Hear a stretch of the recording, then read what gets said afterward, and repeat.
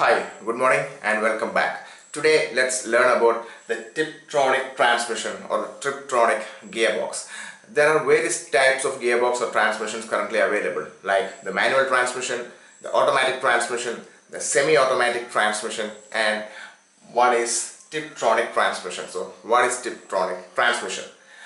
This is actually a trademark term of transmission by the Porsche, and this was first introduced in Porsche 911 and was also adopted by the BMWs. So what is exactly the term Tiptronic transmission means, or what is this transmission technology?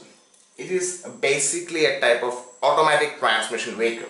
We can say that it is a manual shifting automatic transmission. Manual shifting automatic transmission, what does that mean?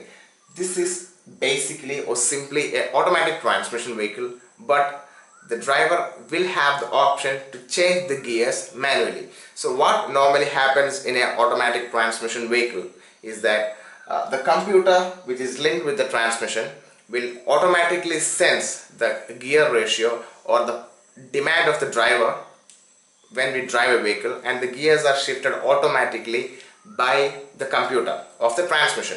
But in this technology, we can override the computer system by selecting two modes. One is the manual setting mode, okay, over here, and the other is the automatic mode.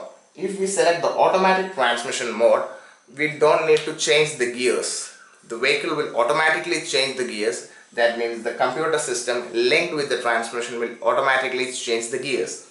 But if we select the manual setting mode, the driver will have the control over the gear change. He can change the gears with the manual shifter, and the gears will automatically get changed as it changes with the manual setting, and it overrides the computer shifting process. Why this is implemented? Because definitely the automatic transmission gives the driver an ease to mobile the vehicle or drive the vehicle, but for some motorists it lacks the performance. They don't feel like they are driving a car, or they don't feel the performance of driving it because they are not changing the gears, they're just riding on. So for the motorists or for those people who are passionate about driving, to feel that performance, to stimulate the performance, this system has been introduced so that they can manually change the gears with the manual setting mode, that which automatically overrides the computer shifting mode of the transmission, and the gears will be changed. So that's basically a Tiptronic transmission. And one of the other change in Tiptronic transmission is that normally in manual shifting we have H-type gear change, 1, 2, 3, 4. This is how we change the gears. But in Tiptronic transmission mode, the gears can be changed like this, top to bottom, 1, 2, 3, 4, 5. So this is the high gear, top, and this is the low gear. So simply he can change from top to bottom to low gear, and from bottom to top for high gear.